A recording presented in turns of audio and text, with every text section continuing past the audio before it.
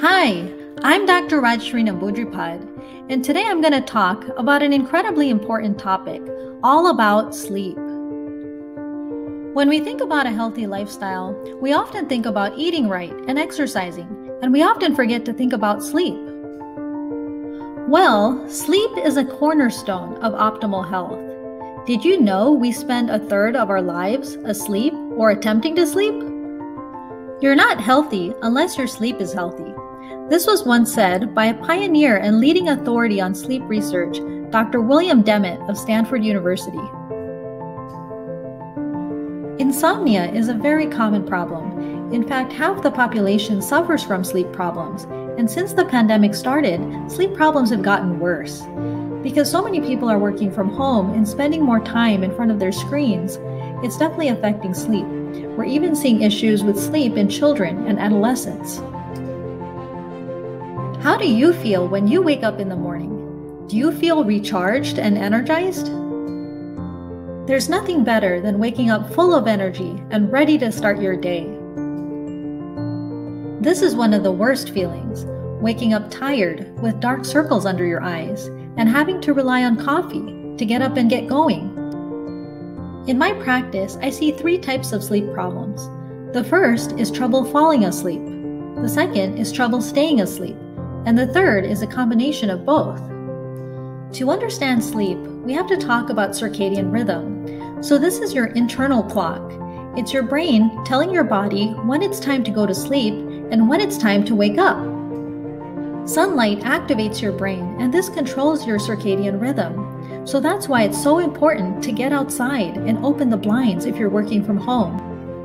Sunlight affects your body's production of hormones, especially melatonin, which is made by the pineal gland in the brain, and this controls your body's sleep-wake cycles. A healthy circadian rhythm reflects nature. That's why I recommend take your cues from nature, wake up with the sunrise, and go to sleep when it's dark. Research shows that people who have a healthy circadian rhythm have better overall health. Sleep does the body good. It's a time of rest and repair. It's an anabolic state, which means it's a rebuilding state. Your body gets to rebuild tissues and muscles. It also helps to reverse aging, because this is when your body releases human growth hormone, also known as the fountain of youth hormone. What else happens when you sleep? So sleep is a time when your body can really focus on all the detoxification pathways. It's when your brain takes out the trash. So there's a fluid that lines your brain called the lymphatic system. So it's actually a type of lymphatic fluid that surrounds the glial cells of the brain. So during sleep, this is when the lymphatic system is able to remove dead cells and toxins away from the brain. So this process is so important for your memory, your mental sharpness, and your mood. Sleep has even more benefits. It helps with hormone balance. So this includes both the adrenal hormones as well as the sex hormones. By getting a good night's sleep, you lower your cortisol level, and this can help with faster weight loss. It also improves your body composition, which means less abdominal fat. And a good night's sleep can also help to lower inflammation in your body. Okay, so we all have cell phones, and we would never let our cell phones die. That's why we always plug them in at night, so when we wake up, our cell phones are fully charged.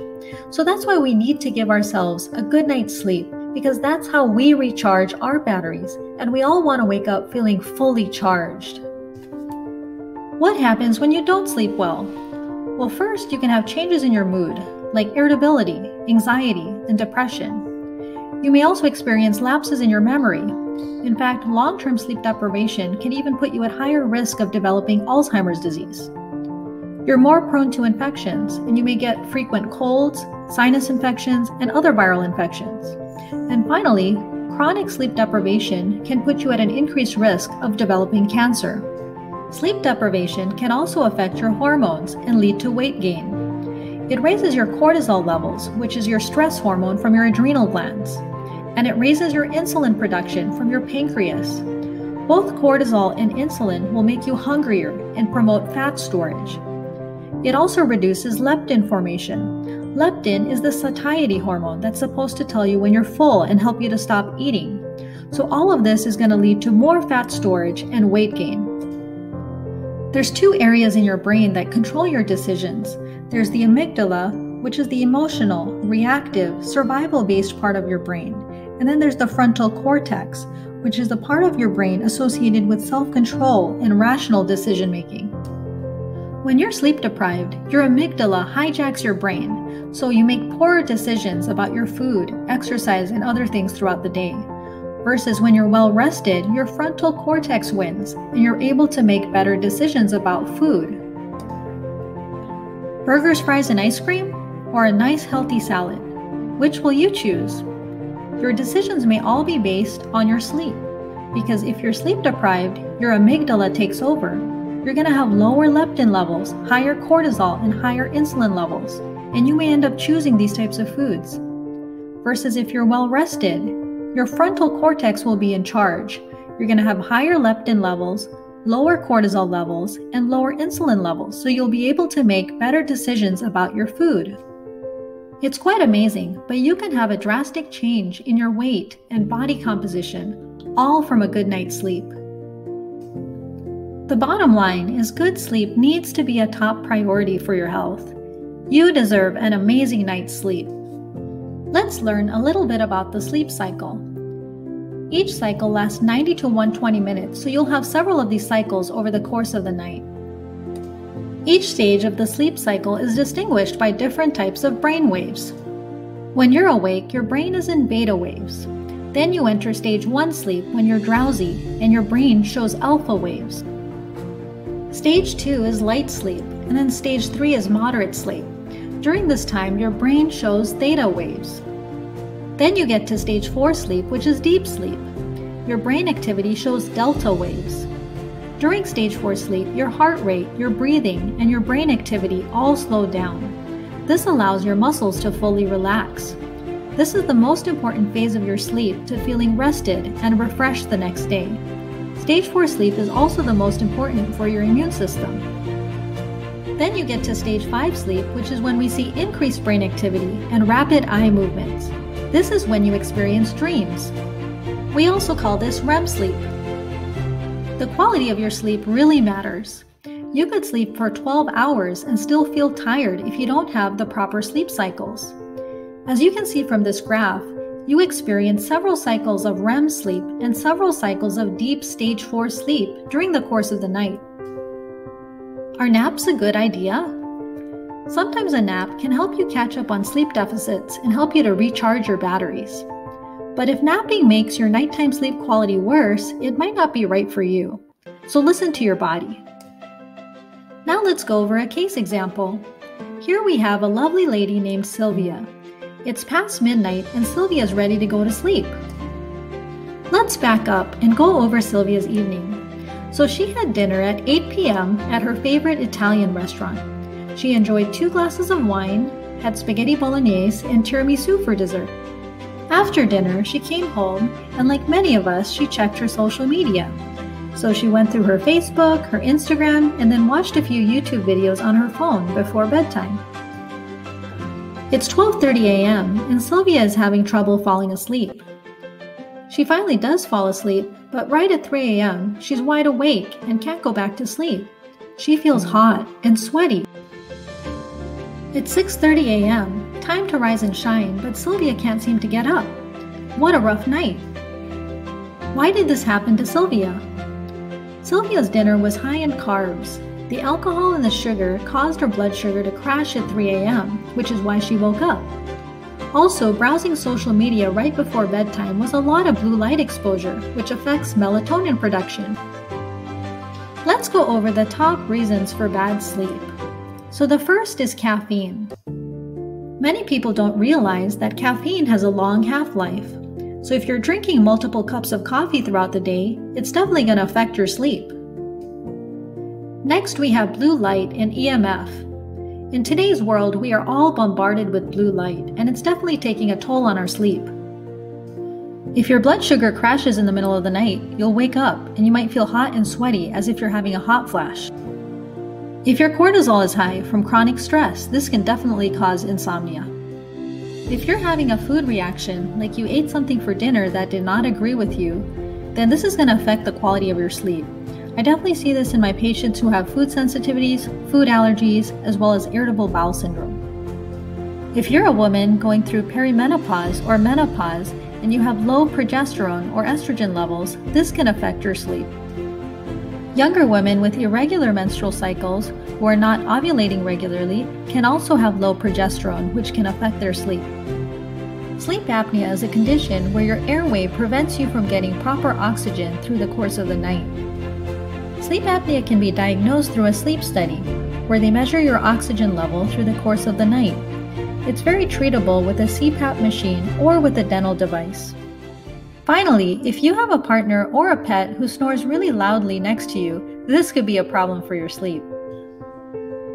Let's find the root cause of your sleep problems. This allows us to minimize the need for prescription sleep aids, which are habit-forming and have side effects. Now I'm excited to share with you some of my tips for a beautiful night's sleep.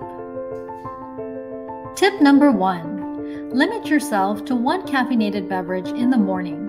I recommend setting 12 noon as your caffeine curfew because many of us are slow metabolizers of caffeine. So even 1 cup of coffee in the afternoon can affect our nighttime sleep.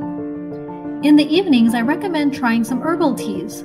My favorites are chamomile tea as well as rose tulsi teas. These have a very nice calming effect on the body. Tip number 2. Limit your exposure to blue light after dinner. Remember, blue light suppresses your brain's production of melatonin. But many of us have work to do after dinner.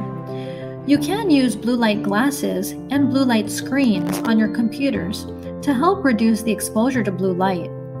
However, I find that using electronic devices in general is very stimulating to the brain, so regardless of the blue light, it can still affect your sleep. Try to find other activities you can do in the evening, such as talking to your loved ones or reading a book, which is a lot more calming on the mind. Limit your exposure to EMF in the bedroom, so try not to sleep right next to your cell phone, and if you do, be sure to put it on airplane mode. Tip number 3. Take magnesium and calcium at bedtime. These 2 minerals work synergistically to help you get a deep, restful sleep. They also help with muscle recovery at night. Most people are deficient in both magnesium and calcium. Did you know magnesium is the calming mineral? It helps to reduce anxiety, lowers blood pressure, helps prevent migraine headaches, helps reduce menstrual cramps, and helps with any kind of body aches and pains. It's really amazing. The exact dosing on the magnesium and calcium should be based on your bowel habits, because magnesium loosens the bowels and calcium can be constipating.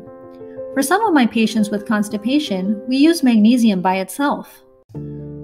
For my patients with loose stools who are unable to tolerate oral magnesium, we can try topical magnesium in the form of an oil or a spray that they can massage on their body at bedtime. Tip number 4. Eat a balanced meal at dinner. Remember to have protein, fat, and fiber so that your blood sugar will remain stable. Skip the cocktail and high sugar dessert because these are going to cause your blood sugar to crash in the middle of the night, causing you to wake up. Some people even experience hot flashes when their blood sugar is unstable.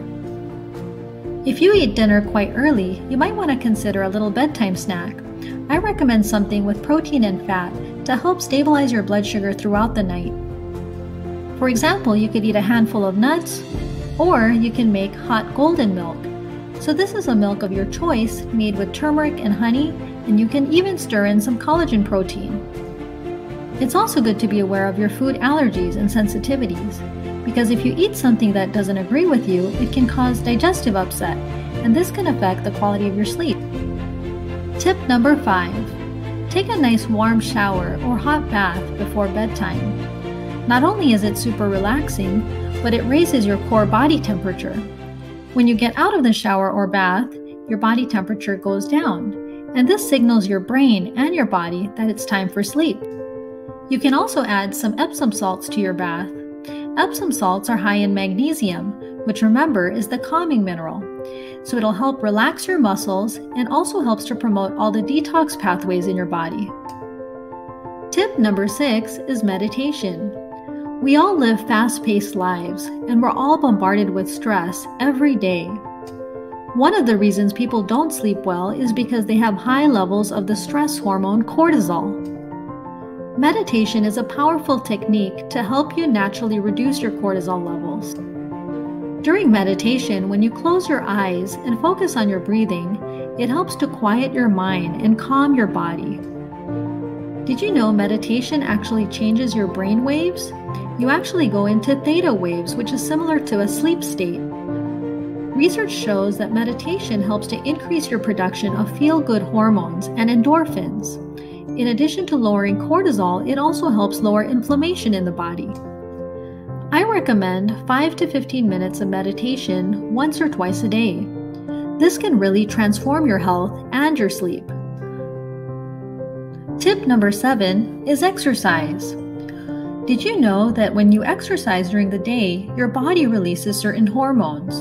So when you go to sleep at night, your body focuses on rebuilding the tissues and muscles, and this gives you a much deeper sleep. A study published in the Journal of Clinical Sleep Medicine found that patients with insomnia had a radical improvement in sleep quality when they added in a consistent exercise program. I recommend find an exercise that you enjoy, whether it's biking, hiking, dancing, or swimming, and do it regularly. Lightweight training twice a week is also helpful because it releases hormones that improve your sleep quality. Avoid doing very strenuous exercise right before bedtime because this will raise your core body temperature and your cortisol levels, which can affect your falling asleep. Tip number 8. Let's work on your gut health. Did you know that 90% of your body's serotonin is actually made in the lining of our gut? Serotonin is the building block to melatonin, the sleep hormone. What's amazing is that the gut has been found to contain at least 400 times more melatonin than the pineal gland in your brain. They've even done studies on rats where they removed the pineal gland from the brain, and this had no impact on melatonin production from the gut. That's why we call the gut the second brain. There's definitely a link between your gut microbiome and your mood as well as your sleep. If you're struggling from insomnia, we need to look more closely at your second brain, which is your gut, and figure out how we can improve the health of your microbiome. Tip number 9. Let's work on your hormones. If your hormones are out of balance, this can affect your sleep. Cortisol is the stress hormone made from the adrenal glands. Many of us have chronically elevated cortisol levels due to chronic stress. This can definitely interfere with sleep quality. In my practice, I like to evaluate cortisol production using an adrenal saliva test. This allows the patient to collect their saliva at several times throughout the day and send it frozen to the lab. The lab then generates a graph showing us exactly what's happening with cortisol levels throughout the day. If we find that high cortisol is the root cause of your sleep problems, the good news is we can treat this using lifestyle changes as well as certain supplements to help reduce cortisol levels. If you're a woman going through perimenopause or menopause and have low progesterone or estrogen levels, this could be affecting your sleep. The good news is these types of hormone imbalances can be treated with bioidentical hormone replacement. In my practice, my preference is to use bioidentical hormones, which have the same identical chemical structure to hormones in the human body. I also pay close attention to the thyroid gland. We want to make sure your thyroid is functioning optimally by checking a full thyroid panel. I like to think of the thyroid as the thermostat, controlling all the other hormones and glands in your body. The other big hormone is insulin. Insulin is made by your pancreas and controls blood sugar uptake. If you have a high fasting insulin, we call this insulin resistance. Insulin resistance gives us a clue that there may be inflammation, blood sugar issues, and high cortisol issues, and all of these can affect your sleep. Tip number 10. Try natural supplements with a doctor's guidance. I recommend checking with your doctor because if you're on prescription medications, there can be drug interactions with some of these natural supplements. Melatonin has extensive research showing its efficacy for sleep, and it's also quite safe with minimal side effects. I always recommend taking the lowest dose possible to help your sleep. or you can gradually try to wean down the dose. 5-HTP is the precursor to serotonin, which is then the precursor to melatonin. So 5-HTP often helps with anxiety, mood, and sleep. However, if you're on an SSRI-type antidepressant, don't take 5-HTP because there is a drug interaction and can increase your risk of serotonin syndrome. Pharma-GABA is a calming neurotransmitter in the brain. It binds to GABA receptors in the brain which promote sleep and reduce anxiety. Phosphatidylserine is a type of phospholipid, which is a component of all cell membranes. It is considered protective on the brain, helping with mental sharpness and memory. And it also helps to lower cortisol levels, which can help with sleep. Valerian is an herbal product that comes from a flowering plant. Research shows it can be effective in improving sleep without having many side effects. Tip number 11. Diffuse lavender essential oil for 1 hour before bedtime. Lavender is powerful at reducing anxiety and stress and can help you fall asleep. This is a great time to do something relaxing, like read a book, and you won't be able to keep your eyes open. Tip number 12. Go to bed early. Benjamin Franklin once said, "Early to bed, early to rise, makes a man healthy, wealthy, and wise." It's best to get to bed before 10 p.m. because your body's peak production of melatonin and human growth hormone occur between 10 p.m. and 2 a.m. Keep to a consistent bedtime and wake-up time even on the weekends. This helps keep your circadian rhythm on schedule. Tip number 13. Keep your bedroom nice and cool. Ever wonder why hotel rooms are so cold? It turns out ideal sleep temperature is somewhere between 65 and 72 degrees Fahrenheit. Find your ideal sleep temperature. Tip number 14. Sleep in a quiet environment. If your partner snores, you may need to get a good pair of earplugs, or it may be best to sleep in a separate room. So give your partner a goodnight kiss and give yourself a night of sweet dreams. Tip number 15. Try other healing modalities. If you're struggling with chronic pain, anxiety, or stress, you may want to try acupuncture, massage, yoga, or NAET. NAET stands for Nambudripad's allergy elimination technique. It was discovered by my mother-in-law, Dr. Devi Nambudripad, and is now done around the world. You can learn more about NAET by going to www.naet.com. Tip number 16. Plan your sleep so you can wake up naturally without an alarm clock. If you do need to set an alarm clock as a backup, try to go to bed early enough so you can wake up before your alarm clock. You're more likely to feel awake and refreshed if you wake up naturally at the end of a sleep cycle. Tip number 17 is vitamin G, or grounding, also known as earthing. When we put our feet on the grass or the sand, this allows electrons to move freely between the earth and the grounded human body. Have you ever touched something and gotten an electric shock? This is because the human body accumulates a lot of positive ions. When we put our bare feet on the earth, it allows the negative electrons to enter our body and neutralize the free radicals. One way to reduce inflammation and cortisol in our body is to spend more time in contact with the earth. The earth's magnetic resonances vibrate at the same frequency as our heart rhythms and our brain waves, and these frequencies are calming and healing on the body. So if you're struggling from insomnia, try grounding 5 to 10 minutes every day and watch your sleep quality improve. Hope you enjoyed these tips on many different natural ways of improving your sleep quality. Which tips are you going to try? In summary, sleep is a cornerstone of good health. It impacts your metabolism and your weight, influences your hormone levels, helps to reverse aging, improves your mood, mental sharpness, and memory, helps to strengthen your immune system, and helps your overall performance. Hope you enjoyed this video, and please share it with your friends and family. If you liked the video, please give it a thumbs up and subscribe to my YouTube channel so you can get updated when I create new videos. Thanks so much for watching, and have a wonderful day.